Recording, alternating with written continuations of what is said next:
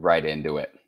Right into it. That's right, because it is time. It's the Bleav NFL live stream, Week 7 edition, the ultimate post-game show. We're here every single Sunday at 4 p.m. Pacific time, 6 p.m. Central, 7 p.m. Eastern, and we are ready to react to Week 7 of the NFL season, because that's why the Bleav Sports Network, it has 32 NFL podcasts with 32 former NFL players for every single team. And this show each week will feature our wildly talented and entertaining roster of co-hosts. So jump in the chat, comment, and toss a question below. Follow me on Twitter at Joey Sports Guy. Follow us on our main page at Bleav Sports. And follow this gentleman right here, because he's coming back. He's a returning co-host.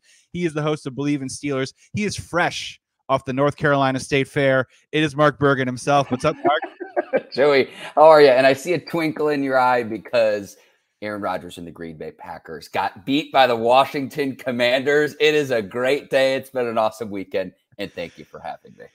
Packers, Buccaneers. It's already trending on Twitter. I don't know if you've seen it, but Aaron Rodgers is wearing some sort of robe of some kind, appearing. It looks like he's just shuffling about his season right now. We're going to dive into that and so much more. But Mark, first, man, North Carolina State Fair. Just tell me, favorite food, best food, good music. What's the rating here? It was incredible. I didn't know what to expect. Best food, I'll go chicken on a stick. I was overwhelmed, and when I go again next year, I might give myself multiple days to be able to attend, because if you only go for one day, and I only had the chance to go one day this year, there's so many options. It's just like, oh, I could get a turkey leg. I could get chicken on a stick. I could get burgers. I could get a steak sandwich, get a chicken pita. I could get milk and cookies. I can get ice cream. It's whatever you want. You can get lobster.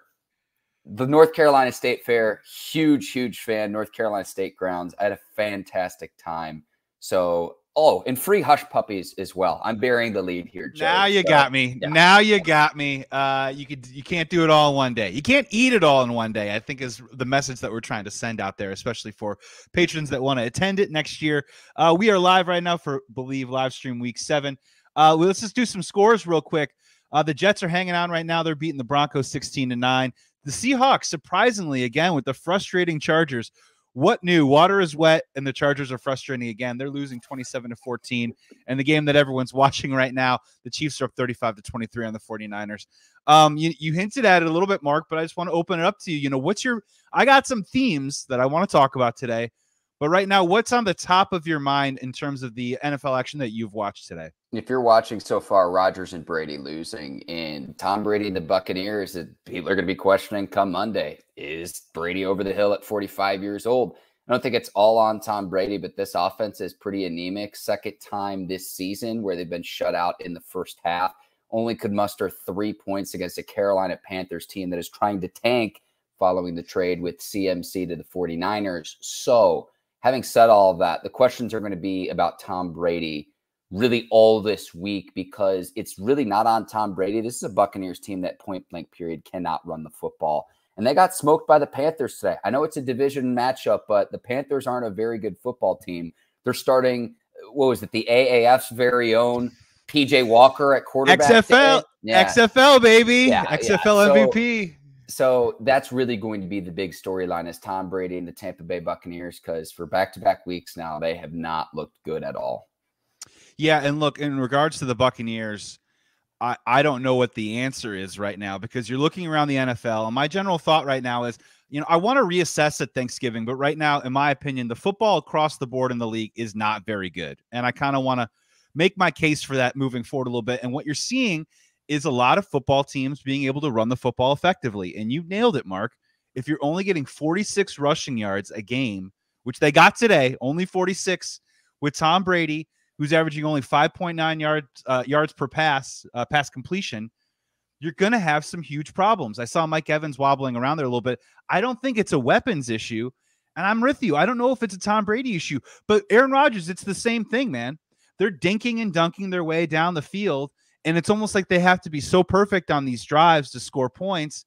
And in the end, it's kind of getting away from them a little bit. And they're both 3-4 right now. Which one do you think which one can you be most optimistic about to turn it around? I would say the Packers, just because in the NFC North Division, I know the Vikings are having a nice season, but you're going to get wins against the Lions and the Bears right now. Like, let's just be frank with that.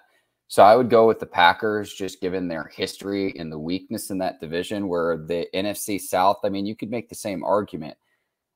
Just with the Packers, they can run the ball. Aaron Jones and Tree Trunk Dillon in the backfield, I have a lot of faith in to be able to run the ball. So I would take the Packers over the Buccaneers there.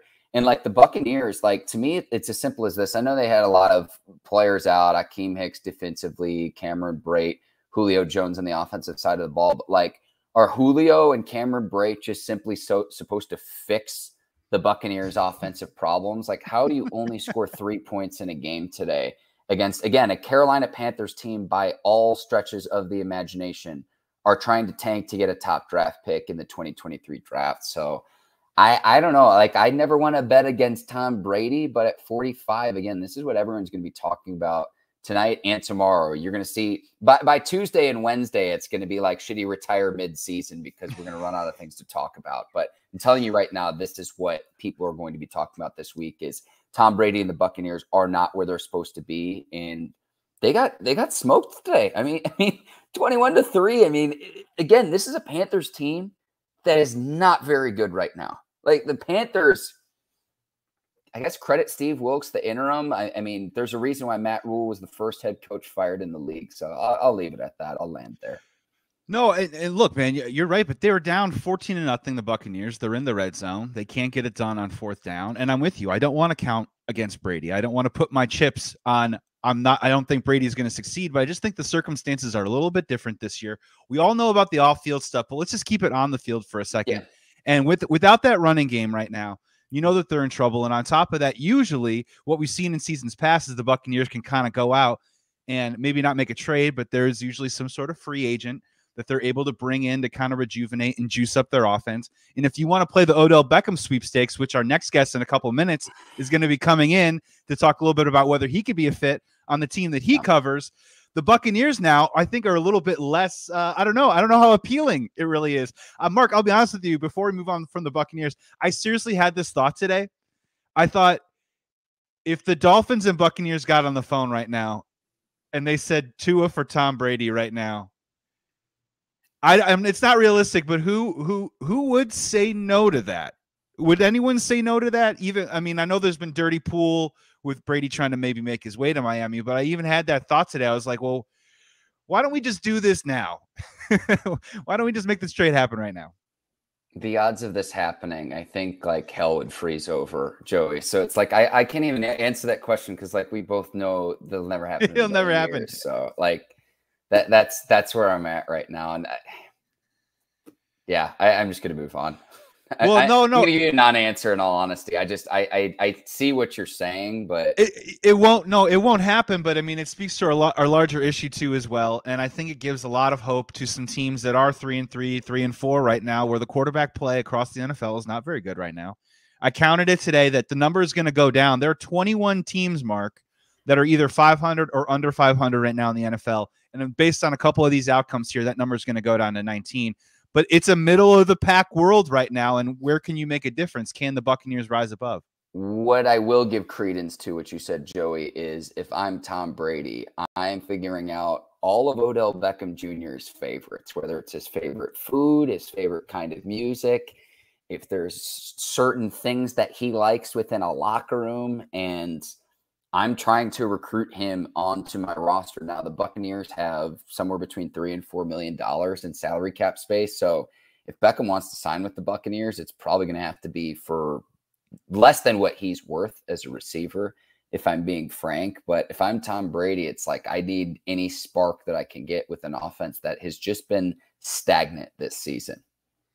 Coming up towards the tail end of this pod, we are going to break down Steelers and Dolphins with Bleav in Steelers' very own host we have here all the next hour, Mark Bergin. Jump in the chat, drop a question if you want to. Mark, let's find out what Odell Beckham likes by bringing in our next guest here. This guy, he is a new member to the Bleav roster. We're so happy to have him. I'm really glad we're connecting, and I'm glad that he's on. It's a Rams bye week, so it's a perfect time to bring him on. He is the host of Bleav in Rams, Downtown Rams. You can find him all over YouTube right now. He found his way Peter Schrager gave him an interesting shout out very recently in regards to Odell Beckham, his very self. Jake Ellenbogen, man, thank you so much for coming on to Bleav NFL live stream. How are you today? And what is Odell Beckham like? I'm doing well. Thank you guys so much for having me. It's weird with Odell because there's so many different ways he's gone, just during this whole tour, I guess is what it's being called. I mean, you have on one hand, Von Miller is saying, well, he's going to go to Buffalo. I'm telling you, he's going to go to Buffalo, all of that. But then on the other hand, he's tweeting at Saquon Barkley a lot. He's talking about the Giants. He's tweeting that how much he wants to be back with the Rams, but they don't want him back or they haven't shown him the love. You've seen things where he's interacting with Marcus Spears of ESPN, like, hey, these are the teams I want to go to. Baltimore was listed in there. I think Tampa's definitely, in the mix, although if they continue to lose, probably not. I think it's something for Odell. When it comes down to him, he's in a little bit of a weird predicament because what he did yesterday or last year is essentially when he went to the Rams, he reset his value. He put himself on notice like, hey, I still have this. And unfortunately, the injury sidelined him from getting some serious money in free agency. So he has to figure out a way that's conducive to building that value back up. And, I do think obviously it's there, but he's not going to get paid what he wants to get paid. Ian Rappaport said, he really wants Michael Gallup money. I mean, that's what he was trying to get from the Rams. And the Rams really could have done this, but they couldn't, they could have. It was possible to do it. But they were never just going to pay him $15 million, the money that they gave to Allen Robinson, when they knew he wasn't going to be ready to go until November or at the very least December. The timeline's always been there, so it's not anything new. But it's really interesting because Odell wants to be in LA. Everyone I've talked to, and I mean, it's just all over the place. He loves LA. It was his first time where he truly feels like this is a home. He's not only been appreciated by his teammates, but by the fans, by the organization, up until, this whole thing. However, Sean McVay did say they have not given their final offer on OBJ. And I've kind of thought about this for a little bit. And I don't think necessarily that this whole saga's over. I don't think it's a guarantee he goes back to the Rams. I do think they should be considered the favorite. But I think it's definitely possible. We're not talking about the team he ultimately ends up with. And that's the Minnesota Vikings. They're a team that just continues to win. And, no matter how good they make it look, they continue to win. And when you go to a team that has Justin Jefferson and Adam Thielen, you have Kirk Cousins, you have Dalvin Cook, the defense is there. He's going to want to play for a Super Bowl. And, I've already heard stuff like, it's already been, reported that this guy wants to continue playing, or he wants to continue kind of holding out until he knows who's a contender. And so I think that does rule out some teams, but I think the Vikings here sitting at 5-1, I think are a team. I know Kansas City is also in the mix there, but everyone's talking about, Buffalo and LA. I ultimately think it'll come down to Buffalo and LA, but keep your eye on the Minnesota Vikings. I think they're kind of the sleeper here that's not being talked about. I agree with you. I've not heard that either, and that would be dynamite. That'd be quite a threat. Jake, I want to throw this to you, and then Mark, I want you to weigh into as well. We're looking at it right now. The Chiefs just put another one on the 49ers right now. They're up 43-23. So let's start in your backyard, Jake, if that's right. Let's talk about the NFC West. Yeah. Cardinals pick up a big win on Thursday. Seattle. I mean, look, Russell Wilson or no Russell Wilson, they're playing well again. And then, of course, the news of the week was Christian McCaffrey. I've seen a little bit of your Twitter feed for those that are tuning in right now. Just, give me your thoughts on Christian McCaffrey to the 49ers. Does it scare you? And are the Seahawks actually the biggest threat in the NFC West, right now to the Rams moving forward over the next month? Well, it's very interesting. I mean, I think you go out, you get Christian McCaffrey, giving up a second, a third, a fourth, and a fifth next year. People look at kind of picks like they're not a big deal for whatever reason. And I think they are. This is a guy that's missed 23 games. He's been on the injury report 29 times in his career. That's not good. When you're giving up picks like that, I mean, basically it was kind of explained, I think, by Adam Schefter. Basically explained like the only reason they were able to do this is because of the minority coaching hires that they like, those picks that they got. If they didn't get those picks, they wouldn't have been able to do this. They got 2 third-rounders for Saleh and McDaniel. So that was a huge thing for them and allowed them to make a trade like that. But I don't feel like he's the biggest issue. And as you know, my biggest issue with the 49ers is that I don't think Jimmy Garoppolo can win a Super Bowl. And if the name of the game isn't to win a Super Bowl, I don't know what it is then for the Niners to give up that many picks for Christian McCaffrey. Another thing, my issue with, Christian McCaffrey is that, you go out and you get a guy, you get like one of the best running backs in football, but for why? I mean, like you're making Jeff Wilson look good. You're having people, when Christian McCaffrey got picked up, I literally saw on my timeline, like people are like, what am I going to do? Like, Elijah Mitchell, like what's going to happen to him? Who cares? Like you're talking about Christian McCaffrey. If he stays healthy, Elijah Mitchell does not matter. He is a jag compared to Christian McCaffrey. It goes back to the fact that Kyle Shanahan can make anybody look good in that offense. I think people forgot because he gave up on Trey Sermon so quickly. They haven't been great about drafting running backs. So that's probably another thing to this. But, they used Trey Sermon and he ran for like 80 yards or something against Seattle. I mean, he ran well when they used him. They didn't use him again. But like anybody can have success out of that backfield. They turned a receiver into a running back in that backfield. And so it was kind of to give up that many, picks. And then to also hear from that side, like this is the new F them picks. It's like, no. When the Rams traded top dollar, they traded those picks and all of that.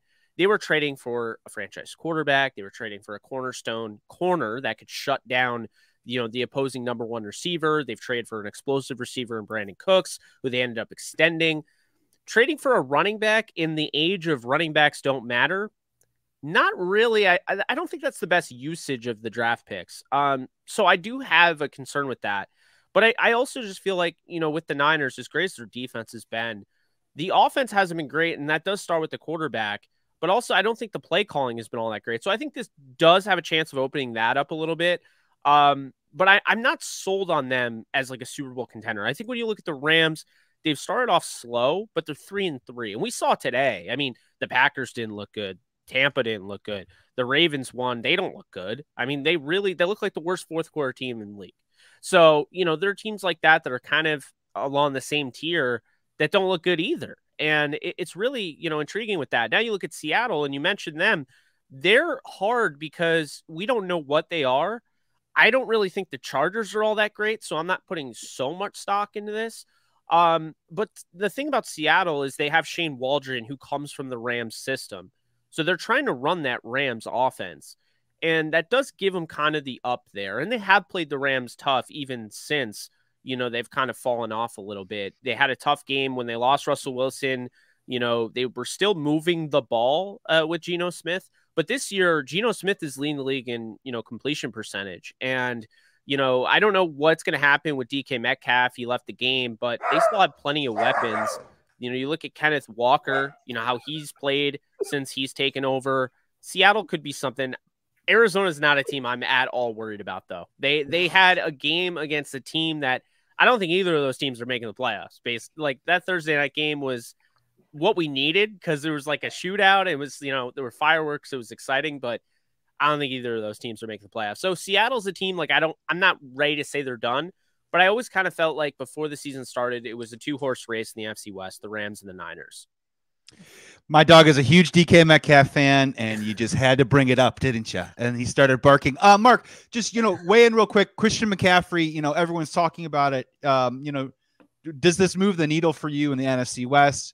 What does it do for the 49ers? And, how are you handicapping that moving forward? Obviously, they're losing today, but they're losing the Chiefs. So, I mean, what do we make out of that? Yeah, I don't think any running back in the NFL in 2022 would make me really be like, yep, this is going to help take the 49ers over the top. So I'm with Jake in that regard. I do want to push back. You mentioned the Vikings as a potential destination for OBJ. They would have to move some cap space around. They're dead last in the league right now in salary cap space. They have less than $1 million to spend. So they would need to restructure someone's contract to be able to actually sign and acquire OBJ. I'll push back there too. And you mentioned that the Vikings is a potential contender. I am not with you there at all. I know they've played very well this season, but I go based on what the last 30 years of my life has shown me paying attention to the NFC North. So I'm going to push back there respectfully. And I want to say one other thing as well, Joey. If I knew we were going on with the New Jersey Devils fan today, I would have painted my face and painted my chest a la David Puddy and Seinfeld. You got to support the team. Oh, man. I was at the game yesterday, so it was good to see some good hockey since I'm also a Yankee fan and I didn't see any good baseball throughout this whole ALCS. So, yeah. But I think with the Vikings, what you just mentioned, I mean, there's definitely, a lot of truth there. But I think when you look at like the connection, like, I mean, Kevin O'Connell comes from the Rams. So I do think. Hang on. Jake. We're talking about Kirk Cousins, right? Yes, we are. That's my point. Real quick, let me frame it like this too, because this is one of the themes I wanted to get to today, and it kind of leads a little bit into a bit of a Joe Burrow conversation. Mm-hmm. But I kind of want to think after this week, we're going to talk all we want about teams that are 3-4, and again, I think we're going to reassess at Thanksgiving. So let's be very fair about that. But as it stands right now, I was looking at it, and I can only name 5 teams that I think are good and that are contenders right now. And you guys, I want to debate this a little bit and push back. If you want to add one, you want to take one off the list. But here's what I have right now today that I think these teams are contenders right now. The Buffalo Bills, the Kansas City Chiefs, Cincinnati Bengals, the Dallas Cowboys, and I have to put the Giants in there because they're 6-1. I know. But again, Mark, are the Vikings in there? Can we honestly put Jake, can we honestly put the Rams in there the way that they've played? I know they're the defending Super Bowl champs. Can we honestly put them in there right now? Can we put a Jets team that's probably going to go 5-2? I mean, these are great records. They're pointing in the right direction. I'm just looking at where are these teams with staying power right now? Bills and Chiefs are on an own tier, in my opinion. And then there's a second tier below that. And I was trying to, do we give the Giants respect? Can you repeat your 5 again, Joey? Bills, Chiefs, Bengals. I think the Bengals are back. I think they've righted the ship. I think we can count on them moving forward to be a good team. And then honestly, the other 2 I had were the Giants because they're 6-1. Now it's a little bit of a Chicago Bears-ish 6-1, right? Where they get to the playoffs and no one gambles on them and they probably lose in the first round, but they have a great record and it's a great story. And in terms of staying power, I like that Dallas Cowboys defense. So hang on, you don't have Philly? Oh, I'm sorry. Philly's the other one. I'm sorry. Philly's the other one. No. I didn't mean to do that. Yeah, no, I didn't mean to do that. I definitely have Philly in there too as well. They're going to win some games. I think they're capable of winning a playoff game right now too as well. But is there anyone else we can honestly put on that list right now? And who would you take off? I mean, I just don't know who's good. I think that's the issue. Like, aside from, like you said, like the Bills, they're 5-1. The Eagles are 6-0. I mean, I'll say this, and this might be a little controversial, but like the Chiefs, I'm not guaranteeing the Chiefs as a Super Bowl contender. Their defense is never it, right? And Patrick Mahomes, they should have been in the Super Bowl last year. I don't know if I can count on Patrick Mahomes because as great as he is, he gets cocky. And he just does things that he didn't need to throw that pass to Tyreek Hill down the left sideline against the Bengals. I mean, like that loss was on him. That loss was on Andy Reid going for, they went for 2 or no, they went for it on 4th down, instead of kicking the field goal at half. They go for the touchdown and they miss it. There are things like that where I feel like, yes, Kansas City has the talent, but then when you combine all of what I just said with the defense and how they've never kind of figured it out, they're not a dominant defense. I know what they're doing in the Niners today. I don't really think the Niners are that great. I mean, we'll see what happens. The Niners defense is really good. And, Kansas City has exploited, their biggest issue. When you run to the outside, they struggle. So they've used a lot of end arounds today. But I mean, I don't know. Like the Bills to me have the best quarterback in the league in Josh Allen.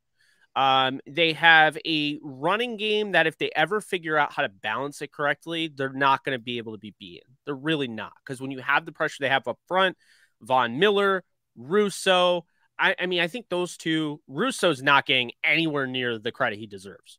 I mean, the guy's been an absolute stud. And their draft Twitter was trying to say he was a bust because he had a 16 sack season at Miami and then sat out. He's been huge. They've had some injuries, but I think Buffalo is legit. Philly's legit. I don't think a lot of people like Jalen Hurts. I think that's what it comes down to. They don't trust Jalen Hurts. That's okay. But I've also heard they don't trust Jalen Hurts, but then they want to tell me that, and not necessarily any of you guys, but like, the Giants. Well, I don't trust Jalen Hurts, but the Giants could be. How could the Giants win the Super Bowl with Daniel Jones? Explain that to me. I don't think Like anybody can obviously win the Super Bowl if they have like, you know, a Legion of Boom type of performance where all of a sudden you're up 43-8, like, you know, just everything just kind of crumbles on the other team.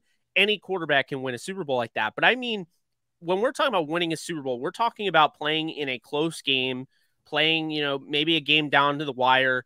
Do you trust Josh Allen? I do. Do you trust Patrick Mahomes? I do. Although, like I said, he's had those moments, but he's also won a Super Bowl. Do you trust Justin Herbert? I don't think the Chargers get that far, right? So that's kind of like my criteria there. Like Daniel Jones, I don't trust. Jalen Hurts, it's more of a wait and see approach. I don't think he's looked that bad. He has had postseason experience, and last year, I mean, it wasn't great, but I didn't hate the way he looked, despite the fact they were clearly outclassed by Tampa. Then you look at Kirk Cousins. Do I trust him in a Super Bowl? Probably not, to be honest with you. But then Joe Burrow ends up in that list. Yeah, right? I trust Joe Burrow. Burrow. So we got four there right now, Jake. So what it sounds like is we're all in agreement maybe on Bills, Chiefs, Eagles, Bengals. Yeah. So Mark, if you had to round out the top five and you had to put someone in a top five, who is it right now? I'm taking out the Giants from your list, Joey, just because Daniel Jones is your quarterback late in the postseason. Now, three potential divisions. You can laugh at this all you want to. Also a byproduct of a weak division in the AFC South. The Tennessee Titans are like consistently the worst best team, if that makes sense at all. That makes a lot of sense. It's so like, not I'm not sexy. Even kidding. It's not. So boring. It's so boring, but you're right. It's not, but Mike Vrabel's team always plays tough, and I don't want to tackle King Henry, even if he's not quite, if he's, I don't know, 80 or 90% of what he was at his peak. Come late in the season, November, December, January, I don't want to tackle that guy. Even at 3-4, the Bucs and the Packs, just given the pedigree of both of their quarterbacks too, because when push comes to shove and you need a play, even at their later in their career, Aaron Rodgers, Tom Brady. I know Rodgers hasn't had the postseason success, but Tom Brady, this is what he thrives on. And it's like every single time we're ready to pour the dirt over the coffin, he finds a way to do it all over again. So I'd say the Titans, the Bucs, and the Packers are potentially, they'd have to do some things to get back into that mix. But from your five of Bills, Chiefs, Bengals, Giants, and Cowboys, obviously the Eagles too to make six. I'm taking out the Giants just because, yeah, I like Brian Dable, but like when push comes to shove, do you really trust Daniel Jones? And here's another way to look at it as well. If you ask a Giants fan, say, hey, Daniel Jones is going to be your starting quarterback come week 1 of the 2023 season, what do you think their reaction is going to be? Yeah. I mean, I'll say this. He had 100 rushing yards today and 200 passing. But I hear you, man. They're doing it. It's a smoke and mirrors type season. We see a team do it every single year. Jake, hop in. Yeah, I'm one of those people where, like, honestly, I'd be looking at what Bailey Zappi's doing in New England. And if I'm the Giants, I'd be like, hey, any chance Mac Jones is available. Like, I honestly, because I think Mac Jones with that offense, with that defense, I think they could do something. But I also have to say, I don't think I've given enough credit. I do think the Rams are still very much alive in this. I think they're absolutely one of the best teams in the NFC. They've had a lot go against them. They've had a lot of injuries. They're on their 10th guy on the offensive line. They're going to start their 7th different combination coming out of the bye. They've been without, their 800-yard receiver last year in his second season, Van Jefferson. The Cam Akers thing, no one would have expected that. I mean, he's just completely imploded and doesn't look like he'll play another down for the Rams. And all the while, having 3 out of the top 4 corners out, they're starting safety out, and yet no big deal. Raheem Morris has him 9th in the league in defense. Here's my thing. Okay. The Rams offense isn't playing well. The defense is playing well enough where they should be 5-1 going into the bye. They should. I mean, the only game that they probably had no business winning was Buffalo, and they were only down by 7 to start the 4th. But when you look at like the Niners game, everyone looks at, well, okay, it was 24-9. Yeah, because of the pick 6 at the end. But if you really think about it, that was a close game all throughout. And even still, despite the fact their center got hurt, the left guard got hurt. I mean, they had all sorts of injuries all over the line. They're starting a third-string center against the Niners, that pass rush and everything. They're starting a third-string center who was just trying to be in the police academy. And, now all of a sudden he's starting at center. And they were in that game. They were still moving the football. They made a couple, poor decisions. Stafford did. And, that's what ended up happening. But I've been impressed by the fight that this team has shown, despite the fact nothing seems to be going the way on the offense. And yet that defense keeps them in every game. They held, Cooper Rush looked unbelievable up until the Rams game. And they held him to 100 yards? PJ Walker, his longest pass in the air was 1 yard. I understand it's PJ Walker, but you saw what he did against Tampa's defense. And I was told before the season, Tampa's the no-brainer NFC title winners. They're going to win it all. The Rams are not even close to them. And I'll say this right now. I think the Rams are better than the Bucs. I think the Packers are better than the Bucs. I would probably there are some other teams in there. I think the Niners are. I'd probably say the Cowboys because that defense is ferocious. And I think Jake, just to interject, any team that's scoring touchdowns, because the Buccaneers don't score touchdowns, man. Exactly. They kick field goals. It's funny, and yet I keep hearing how Brady doesn't have enough. No. Let end that. Like, that sentence needs to be gone. Okay, he doesn't if he doesn't have enough when you're talking about Chris Godwin and Mike Evans. Oh, he doesn't have Gronkowski. Okay, bring Gronkowski back. It's not going to change this offense. It's not a good offense.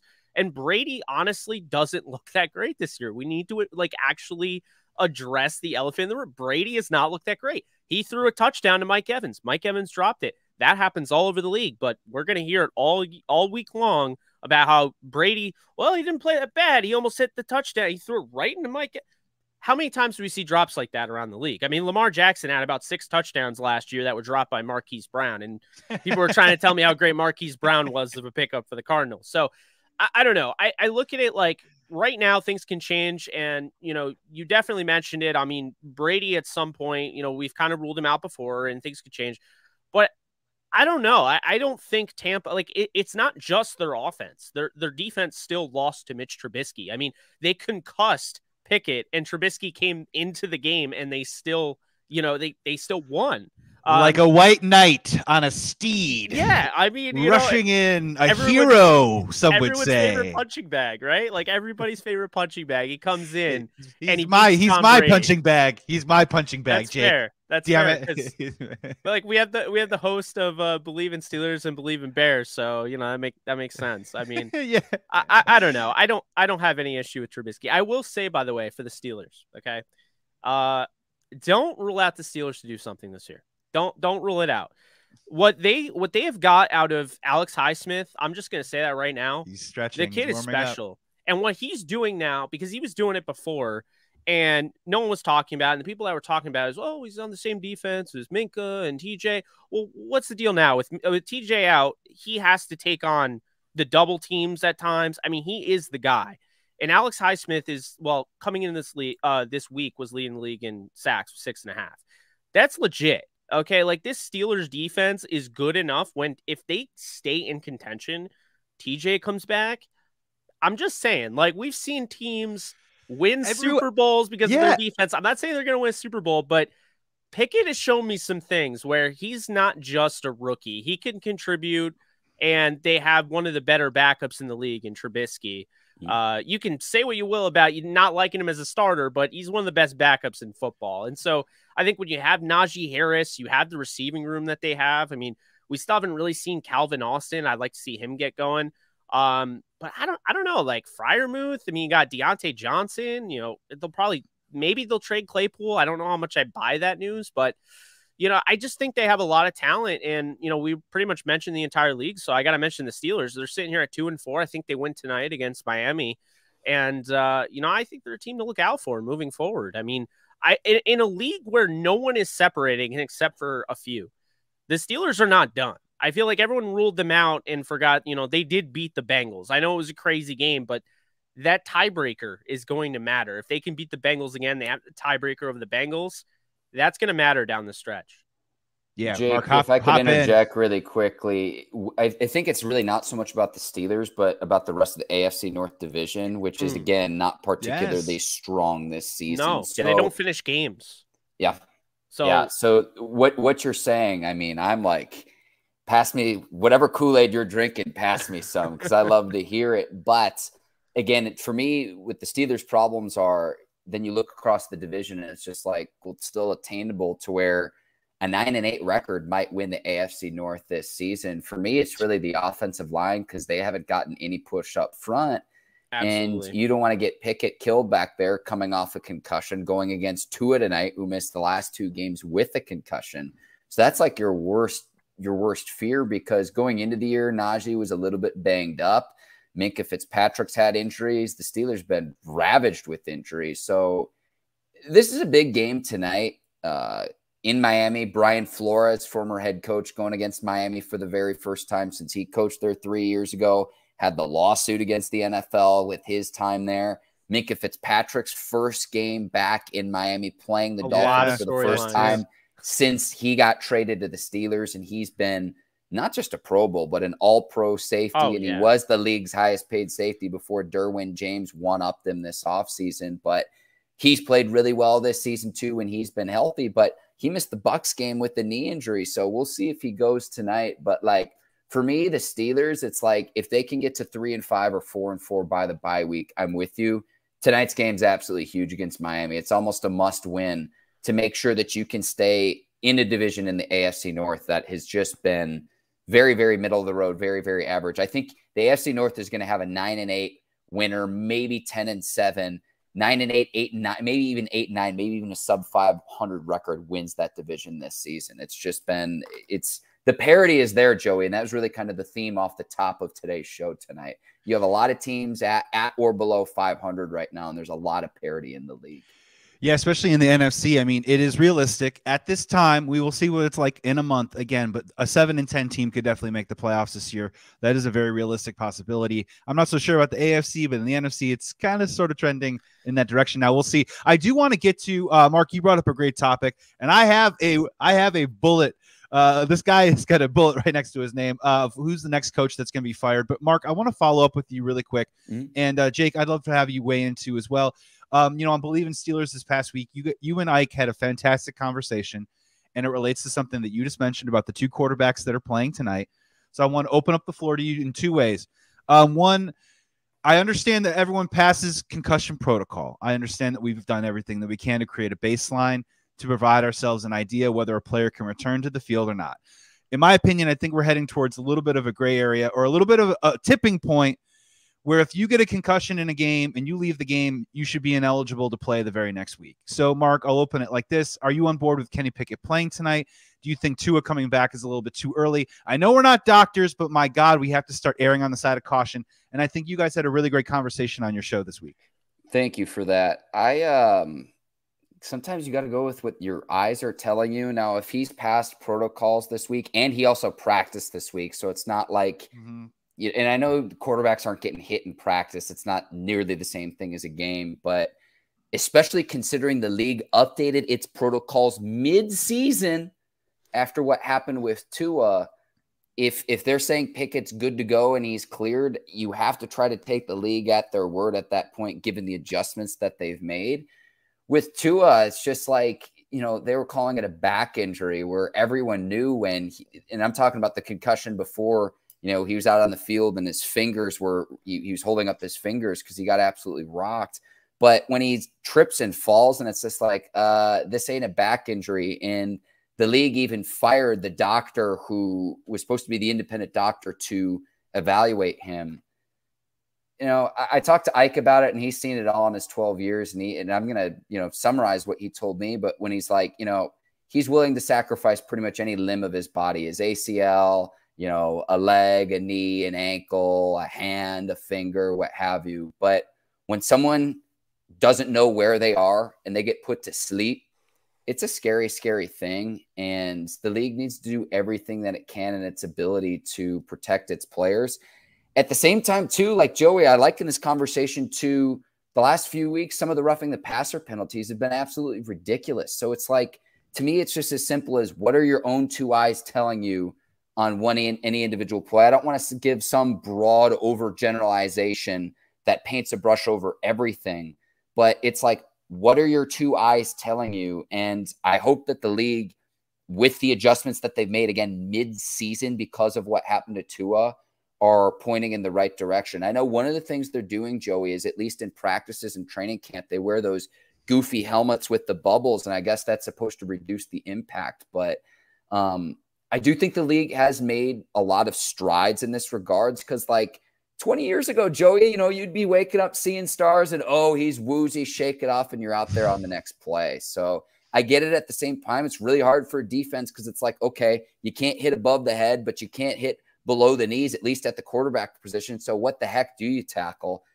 I don't think there's one silver bullet solution to all of this too. So you want to keep the players safe. And like, I even told Ike this too. If the Steelers win tonight, I want to see them get after Tua, but I want to see them beat the Dolphins straight up with Tua at his full capability tonight versus, whether it's Teddy Bridgewater or another backup for the Dolphins. But I want to hear what Jake has to say. I'll hop off here.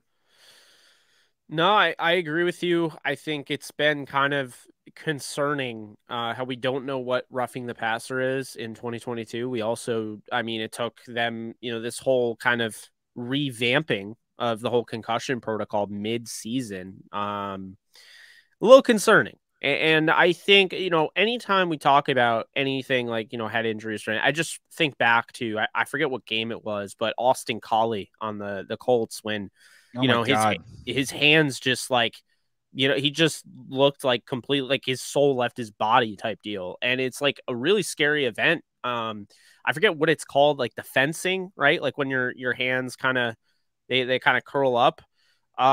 It's called like the fencing thing. I forget what it is, but you're on to, yeah, you're right. Yeah. I'm sorry. It's like a primitive, it's like a body reaction to like when you get like a serious impact to like the skull or like the brain. I think they got to do a better job of that. There are guys, I remember Case Keenum on the Rams when they played against the Ravens, and the guy is crawling on the field and he starts walking over, like stumbling over to the Ravens sideline, and he stayed in the game.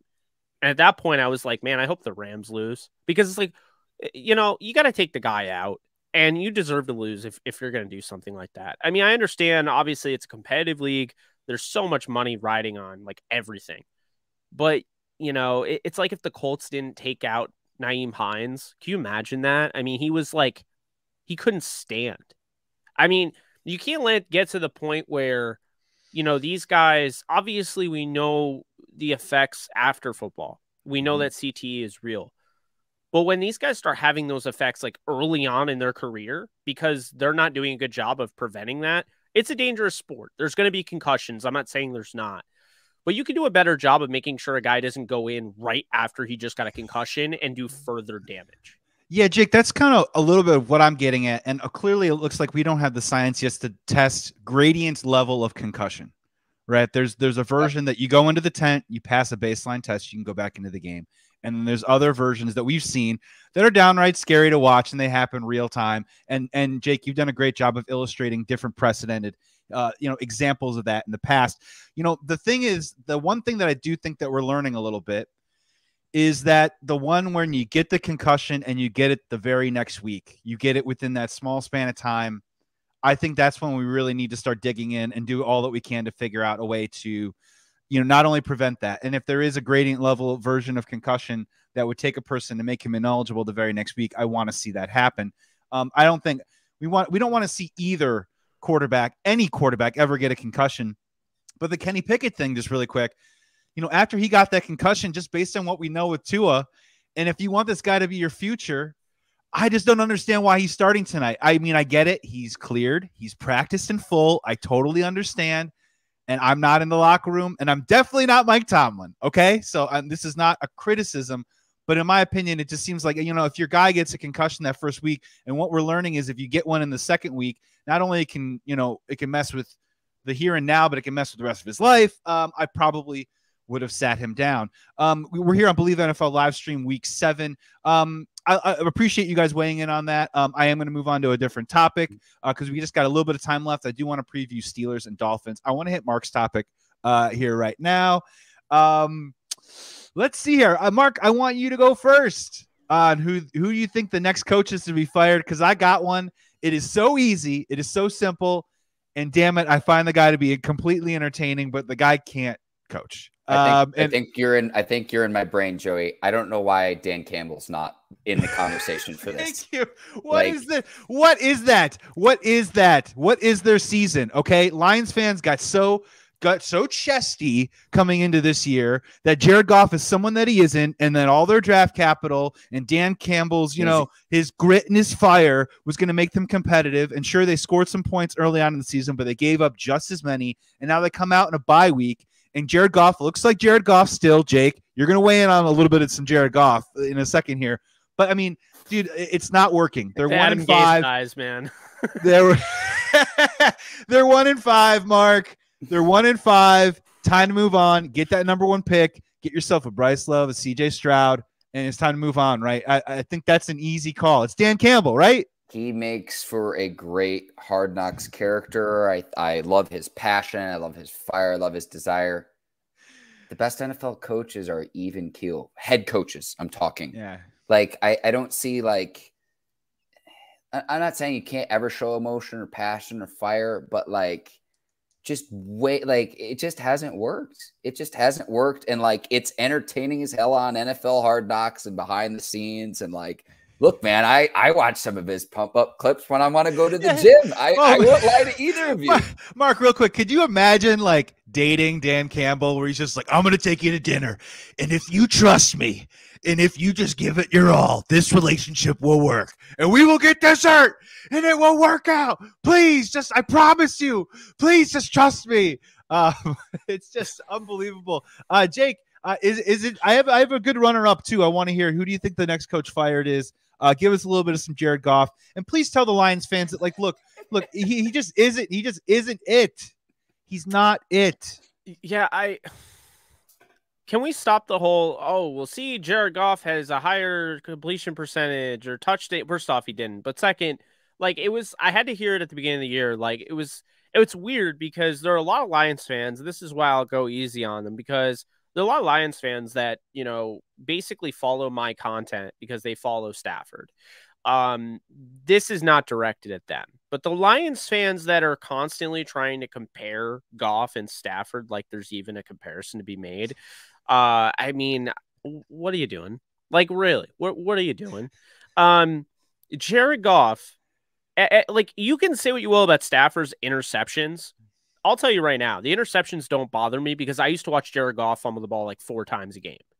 And he's doing it. He did it twice, back-to-back drives. He killed my parlay. We won't get into that. But back-to-back drives against Dallas, at the end of the game, he fumbles the ball. Yeah. And you could say, the pass protection's been great in Detroit. Okay? He holds on the ball too long. And, yeah, the hand size is an issue. It's always been an issue. Why do you think you breathe on him and he drops the ball? I mean, I really, like, I like Goff as I think he's a good dude, and I think he's been through some things. And, I was really inspired by his performance, looking at California, when they go 1-11, and he just took ownership, right? He's just broken, beaten, scarred in that first year in Cal. He took ownership, and eventually the offense got better, and then he became the number 1 overall pick.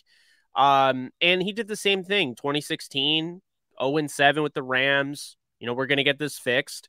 Then the next year, they get Sean McVay, and they go to the playoffs. But I think the problem is there's a disconnect where there's still people that feel like he is the reason that Sean McVay went to the playoffs, and not Sean McVay was the reason Jared Goff went to the playoffs.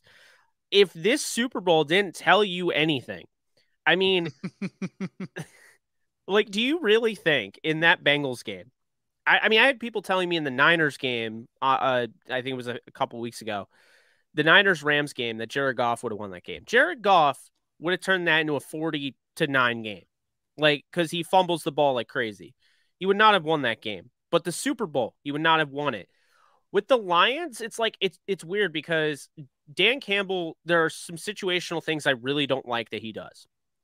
At the same time, it's like, man, what would Dan Campbell be like if he had a Bryce Young or a CJ Stroud? You know what I mean? Like, I don't know. Like, there are times where they're in a game, they're doing well, and then I watch Jared Goff fumble the ball away. And it's like, I'm not saying that Campbell's going to win you a Super Bowl. That's not what I'm saying. but I don't think he's been as bad as the record would indicate, which I hate saying because the record is what you are. But I'm just like, can you imagine if he even had like what Cooper Rush was doing in Dallas? It wasn't amazing, but if he had a Cooper Rush who was taking care of the ball, not putting the ball on the ground like crazy, he'd probably win a couple of those games, right? I mean, everyone talks about, well, Jared Goff, you know, he had to lead them back. He had 11 touchdowns in the first whatever weeks. They had more points scored than anybody, more touchdowns. Yeah, but it's kind of like the effect, like when you throw 2 at the beginning of the game, 2 interceptions, you put yourself in that hole, right? I mean, yeah, well, and to be very fair, Jamal Williams fumbled for the first time on the 1-yard line. I just Jamal think Williams fumbled. They're poorly coached, and it's just not working out there. And they're 1-5. Mark, go ahead. I'm with Jake in this regard. Not all turnovers are created equal. Not all interceptions are created equal. So I'm with him there. And you mentioned Jared Goff and some of your listeners, Jake. I'm going to instill some knowledge. I'm going to drop a nugget on you that I would like to share with your followers. There have been 2 people in the history of man that have moved from Los Angeles to Detroit. Jared Goff is one of them. Blake Griffin is the second. You mean the reverse Axel Foley? Oppo Axel Foley? One of the greatest characters in fictional history. Yeah. I mean, you're not wrong there. Blake Griffin. I'll say this: not willing. He didn't do it willingly. A coach, I want to actually see put on the hot seat. He's not going to get put on the hot seat after today because they won a game, and that's just not going to happen. But Ron Rivera, he's had 3 winning seasons. He went to a Super Bowl. How different is he than Jeff Fisher? Let's be real here. How different is he than Jeff Fisher? Because he's not. They both lost in the Super Bowl. I mean, I've never seen a guy get so much protection from criticism than Ron Rivera. You know, he can throw Jack Del Rio under the bus. He can throw Carson Wentz on the bus. This guy literally can say whatever he wants because he's a nice guy. The industry likes him. The peers like him. The players I hear really like him, but that doesn't result in winning. Do you know who else the players love? Jeff Fisher. It didn't result in winning. So I just feel like, you know, obviously we're talking about Dan Campbell, and I'm not saying to deflect Dan Campbell. Like, yes, if this continues, he'll be fired. But I've heard Dennis Allen. I disagree with that. You got to let him, you know, run the course there with the Saints. I don't think they're done. I don't think they'll necessarily make the playoffs, but I don't think it's like a 1 year and you're out deal. But yeah, Ron Rivera, to me, I don't know why he's there. I mean, I just feel like with Washington, and I understand, you know, Washington fans aren't going to like this, but you guys had Sean McVay, Kyle Shanahan, Matt LaFleur, Zach, what's his name? Zach, I totally forget his name.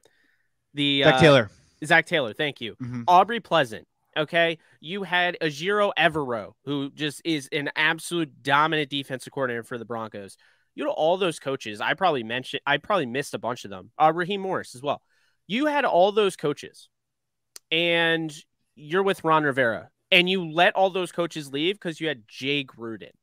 Like, Washington at some point, like, I think they're overdue. I think, honestly, if they don't make the playoffs this year, like, Ron Rivera has to be out the door. They need to go after new blood. They need to get back to, you know, okay, well, you get my point. I mean, what it has to come down to is this, okay? You just lost, McVay and all those guys.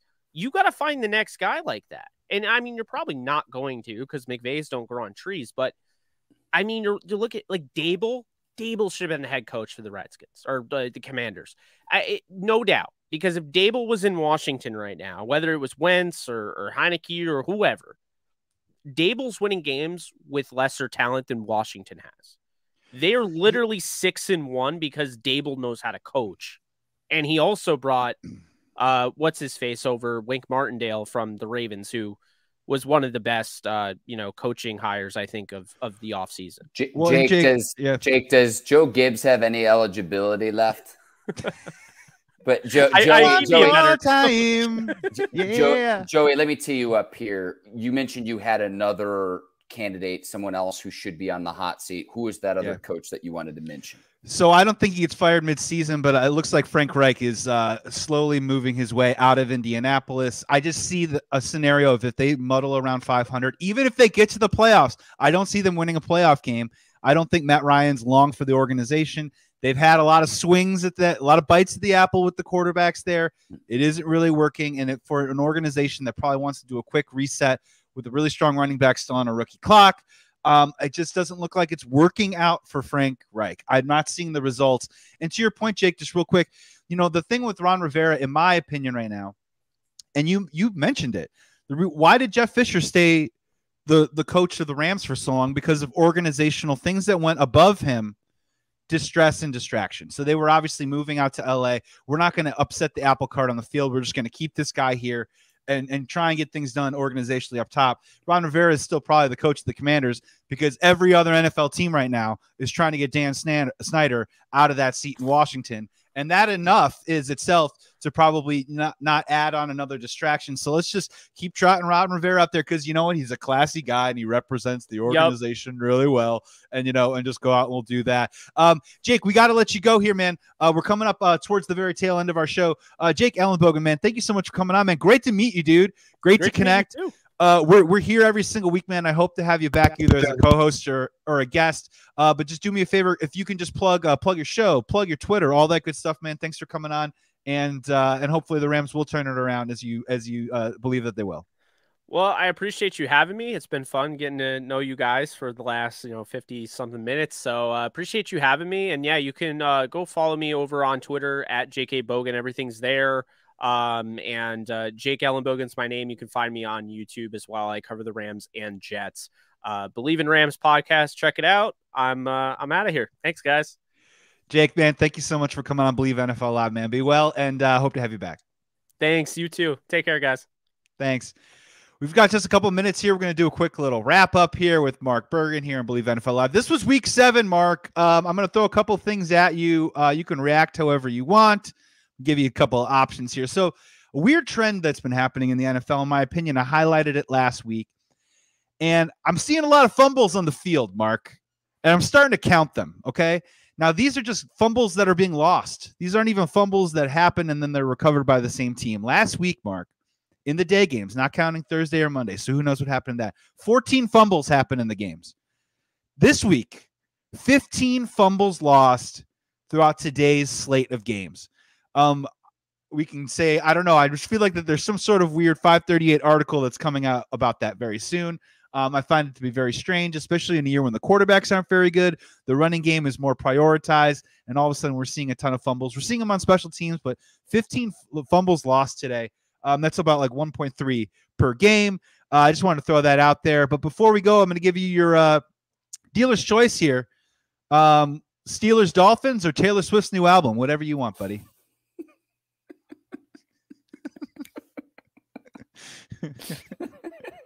We can go track by track, or we can go quarter by quarter for the game tonight. Man, no, I do. Expecting that one. I do. You give me a taste of my own medicine, Joey. I want to make some room. I want to make some room for you to talk a little bit more about Steelers Dolphins. That's coming up in about 15 minutes. This is your account. You know what I mean? This is your corner here, and I just want to open it up for you about what you're looking at. What are some of the keys to the Steelers tonight, and do you think that they win? Well, a week ago when the Steelers beat the Buccaneers, remember Brian Flores was on the Patriots staff for 11 seasons. And okay, they're playing the Buccaneers. Why does that matter? He's going to know Tom Brady's tendencies, what he likes to do, what he doesn't like to do, what he does well, what he doesn't do well. He's going to have that same insider information going up against a Dolphins team that he's coached for the past 3 seasons. It is a tremendous advantage, and it's an advantage that you can't get from another GM, another coach, another player, because he was the head coach for the Dolphins for the last 3 seasons. And there is, publicly, both Flores and Minkah Fitzpatrick are going to say all the right things publicly. But inside the locker room, whole nother conversation. And so there's a reason why there are times storylines get drawn up. This is one of them. And considering that, again, with the lawsuit against the league, Mike Tomlin provided Brian Flores a lifeline. And I credit Flores for humbling himself too, to take a much lesser salary than he was making as a head coach in this league. Because What do you think, Flores was the answer or not with the Dolphins? And I am a fan of Mike McDaniel. I am a fan of what Tua's done this season when he's been healthy. He's played at a very high level, a level that I don't know if he'd have achieved with Brian Flores. Having said all of that, there's no debate that Brian Flores should be a head coach in the NFL right now. When you see some of these other teams in the league and you see some of the questionable decisions that they make, Brian Flores he's good enough to be a head coach in this league among the 32 teams right now. And he's on the Steelers staff. So to me, there's that personal factor tonight down in Miami to where it's just like, if you want to win one all season, this has got to be like the Super Bowl for him. This date, October the 23rd, had to be circled on the calendar in prime time, mind you, as well. I'm curious to see how much this is brought up in the broadcast tonight, because it doesn't necessarily depict the league in the best depiction for what happened with him in Miami as well. So that's what I am looking at. And on the field, I expect the Steelers to come out hot, playing for their coach, playing for Minkah Fitzpatrick, who has been an all-pro safety. And for whatever reason, when he was down in Miami, they had him playing in the box when it's just like, let him roam like Ed Reed, like the center fielder, like the free safety. So that's what I'm looking at. Pickett coming back from the concussion, Tua coming back from the concussion too. Those are really the big storylines going into this game. And the Steelers found a way to snap a 4-game losing streak last week against the Tampa Bay Buccaneers team that might not be that good. But how do the Dolphins look with Tua coming back where he was rolling? And the Dolphins have now lost 2 straight in Tua's absence. So the storylines write themselves. I am very, very excited to see how this one unfolds, because if the Steelers want to salvage their season, they have to win tonight. Yeah, I wasn't really too affected whether, Tua was going to play in this game or not, to think that the Steelers had a chance to win. And, just to bring up your point really quickly, I mean, it is interesting that, look, when you make head coaching hires, especially when, let's just say in a particular situation like the Chicago Bears, when they have a new general manager, you got to get the thing right, and you have to have philosophy and principle and attitude. It all has to be aligned so that you can work together on the same page. But don't tell me for one second that Matt Eberflus has a better resume than Brian Flores. If we want to just talk strictly defensive coaches, right? So, I mean, that in itself right there kind of made me scratch my head just in general. I kind of wanted Brian Flores to be the next coach of the Chicago Bears. It didn't happen. I'm looking at this matchup tonight, and man, Minkah versus Tua. I like that matchup, right? I mean, Tua is a guy who I don't think has the best arm in the NFL. I'd probably put it at average at best. And they have the type of offense where, if you look at it, Tyreek Hill right now has 700 yards. He's on pace for over 2,000 receiving. And I think that they are going to try and take their shots. And if they do that, is there an opportunity for Minkah to make a play? And it's just going to really come down for me to, what do they pick their poison with Waddle and Hill, right? I don't think you're going to be able to stop them both at the same time, but can you limit them? So let's just be generous. Let's be generous here. 30-yard pops, right? You can't, if the Steelers are going to play a game tonight where they're giving up 50, 60 yards on a play to Tyreek Hill, I just don't think there's any possible way that they win this game. They have to figure out a way to at least kind of minimize those explosive plays. And then on the offensive side of ball, man, can I keep beating the same drum of like, can we get Najee Harris going? I mean, is there any sort of way that they can help out their rookie quarterback and even a Mitch Trubisky type with a guy who Najee Harris, who I like a whole lot? I mean, granted, I don't think he has top end speed, but I think between the tackles, he's good enough. I think around the edge, I think he's good enough. He can break tackles, but man, can you get this guy going? Because if there is something that they can just resemble an average to above average running game, the Steelers will have a chance. All this stuff that we're talking about projecting, not just tonight, but moving forward in the weeks ahead. The sum hasn't equaled its parts for the Steelers offense this season. And that's been the most frustrating part. That's why you make the change from Mitch Trubisky to Kenny Pickett. I'll with the running game, though, Joey, I'm with you, and I'll lay this on you. The Steelers, going into the last week, and I don't know how many other teams are still this way, they don't have a single rush of 20 yards or more this season. 18-yard rush is their longest run this season. Jesus. It's a problem. It's a problem. So it's like, take the top off of defense. You talk about that from passing. Can you stretch the field? Can you throw the ball down the field? All that's great. They can't do that with the running game. And Najee was a Pro Bowler last year, remember now too. But this is a Steelers offensive line where, okay, let's, you lose Marquise Pouncey, you lose David DeCastro in recent seasons, both all-pro players.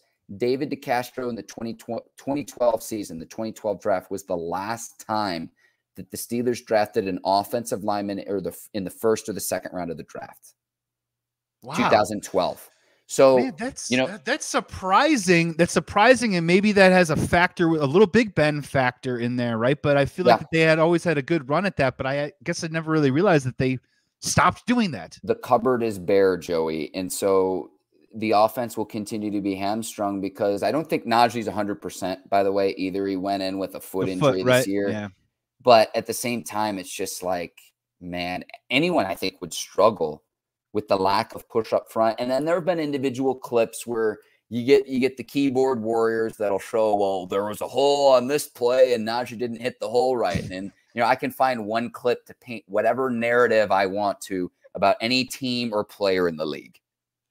But I see that on Twitter sometimes too, but it's just like point blank period. The Steelers run offense. Like, they're not going to finish last. They made that clear in drafting Najee with the first round pick a few years back out of Alabama. But when the Steelers have struggled to run the football, it's just kind of an oxymoron for traditionally when you think Pittsburgh Steelers football. Well, and I'm going to throw out a little bit of a cliche here, but it's a part of it's. I think it's important when you talk about it with a rookie quarterback. And it's a little thing that you have to have just general confidence. And what do I mean when I say confidence is that what is the first thing that we say when we talk about rookie quarterbacks? You got to keep them out of third and long situations, right? So what is the point if you are in third and short and you don't have confidence to run your stuff in those moments, and instead you're kind of like doing this thing of like, oh, maybe let's try and push this button here. And maybe we'll try and switch it up here, maybe like catch them a little bit off guard, instead of saying it's 3rd and 3 and we're just going to go and get 3 yards and we're going to move the chains and keep it rolling. I mean, this extends back to Mitch Trubisky to start the season. Now, Mitch did not play very well. Check down Charlie, right? But still, if you're telling me in 3rd and 3 and 3rd and 4, you know that you can run these 4 or 5 same plays and get what you want on the regular. It kind of changes the complexion of how you run your offense. And for a guy like Kenny Pickett on 3rd and 2 and 3rd and 3, if they're sitting there and Matt Canada's saying, well, maybe we should do a rollout or a quick little something to a tight end, instead of saying, let's just give the ball to our best offensive player, Najee Harris, and make something happen. If you don't have that confidence, it really kind of screws a little bit with how you go about your business offensively. Or to get him in space. I'm not necessarily saying you need to line up under center with a fullback and hand him the ball, but he's demonstrated the ability to catch the ball to the backfield, create one-on-ones for him, put him in the slot. He can. The reason why he was a first-round pick is, he can hurdle over guys, and I love when he just uses a stiff arm to shove a guy to the ground. All that's great, but he's good in pass protection. He's good at catching the ball out of the backfield too. So maybe use him a little bit more creatively than just to say, hey, shotgun, going to hand the ball off, to where it's just such an inefficient play. And it's just like, let's beat our head into the wall time and time and time again. Try something different to get him the ball in a one-on-one matchup where he can take advantage of, to where if it's a linebacker, he can outrun him. And if it's a DB, he's going to run over a DB or win the strength battle with the DB every single time. You're going to need multiple defenders to bring him to the ground. So that's where, if you're not getting the push up front, are there creative ways you can use him out of the backfield and use your short passing game as an extension of your running game? Yeah, it's a great point. And just off the top of my head, put Claypool or Deontay Johnson on one side of the field and just have Najee run a wheel route against a linebacker trailing whatever route that they're running, and clear out that one side of the field for him. And Pickett can make that throw and, just see what you can and try and get the ball in his hands as best you can. We got to roll. National Anthem's a couple minutes away. Do Steelers win tonight? Give us a final score prediction, or just tell us whether they win or lose. 27-24. I've got the Steelers winning down in Miami. Brian Flores, Minkah Fitzpatrick revenge game. Let's go, baby. So you're saying either a defensive score, or you're saying defensive turnover that leads to a short field, right? Or are you saying Pickett gets you to 27? No, they're going to need some help. Steven Sims, return man for the Steelers, who made 2 key returns in the Week 6 win over the Bucs, is out tonight. Gunnar Olszewski will be back as a return man. He's had some problems hanging on to the football. They're going to need some help, either a big defensive play or a special teams play, Joey, just given the struggles of this offense. But I'm with you there. To expect Pickett to put up all 27 on his own, that's not what I'm saying. That's not what I'm saying. No, I'm in agreement with you. That's going to be the formula tonight. And before we get out of here, we're going to have to do a Bears Patriots preview. Oh, wait, we're out of time. Oh, man. I had so many cogent thoughts. I had so many. Let's do the pregame for tomorrow night's game. I had a lot of deep thoughts. I've really broken down the film. It's bad, folks. It's bad. And you know what? That's okay. I mean, of all the years, we just talked for the last hour about NFL parity, and this is a teed up season. This is a Matt Nagy special right here, where the Bears would actually be really competitive. You know what I mean? Like, they would kind of be a little bit of a fool's gold and compete. But you know what? The next month is going to be really tough for the Chicago Bears. And I'm just saying to you right now, Mark, we're week 7 right now. I'm looking at like week 10 and week 11 after Thanksgiving, right? I don't really care what happens over the next month, except keep Justin Fields happy and healthy. But around week 11, I am going to start really kind of objectively making some determinations about whether, because at some point you have to flash enough. At some point, I don't care how bad your offensive weapons are, you do have to carry your team at times and be the best offensive player on the field if you want to become what we all hope is a franchise quarterback in Chicago. He has to show us that. So if there's like 11 games left in the season, you got to give me like 3 or 4 where I go, okay, I can see this with blah, blah, X, Y, and Z around it. Let me give you 2 quick thoughts before we sign off here. Steelers have to win tonight because they have the Eagles in week 8. Going to be absolutely brutal. So this is why tonight's a must-win game against the Dolphins. And then I think the Bears have a chance on Monday Night Football if Justin Fields can figure out how to throw the ball to himself. Ooh, like a Burt Wonderstone situation. Or this is like a prestige. This is a prestige thing. I know how he does it, Mark. He uses a double. That's how he does it. And with that Michael Caine impression, this is where I'm at as a Bears fan. This is where I'm at. All I can do is just do Michael Caine impressions.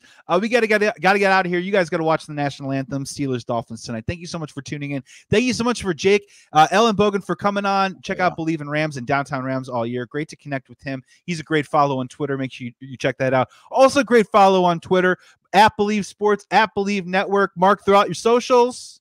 MD Bergin, MD Bergin. Check us out. Bleav in Steelers. We'll be back tomorrow with some analysis from tonight's game, Joey. And Joey, thanks to the Joey Sports Guy, the best in all Chicago media, the very best. A titan, a quiet titan in a forest. But no, man, I appreciate that, dude. I love doing this with you, man. It's such a blast. Thank you so much for taking the time.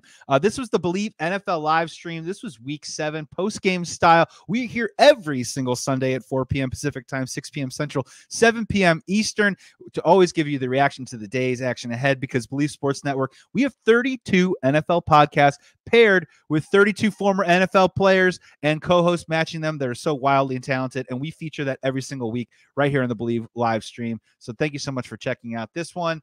Go Steelers, go Bears, go Swiftie fans. It's been a good weekend for y'all, and go North Carolina State Fair.